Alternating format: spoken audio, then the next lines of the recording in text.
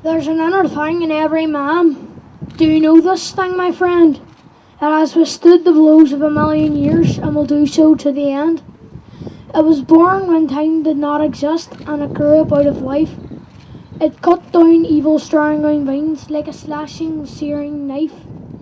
It lit fires when fires were not and burnt the mind of men, tampering lead and hearts to steel from the time that time began.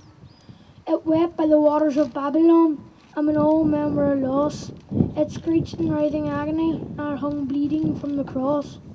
It died in Rome by lion and sword in the defiant cruel array, when the deathly word was Spartacus along the Appian way.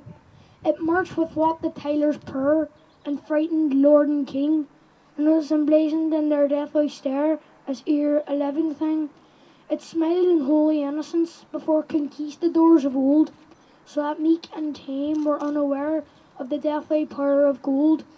It burst forth through pitiful Paris streets, and as it stormed the old Bastille, it marched upon the serpent's head and crushed it neath its heel. It died on blood on buffalo plains and starved by moons of rain. Its heart was buried at wounded knee, but it will come to rise again. It screamed aloud by Kerry lakes as it knelt upon the ground, and it died in great defiance as they coldly shot it down. It is found in every light of hope that knows no bounds nor space. It has risen in red and black and white. It is there in every race.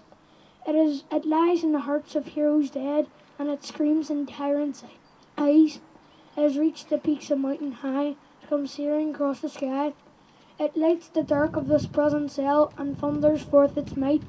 It has the undonable thought, my friend, the thought that says, I'm right.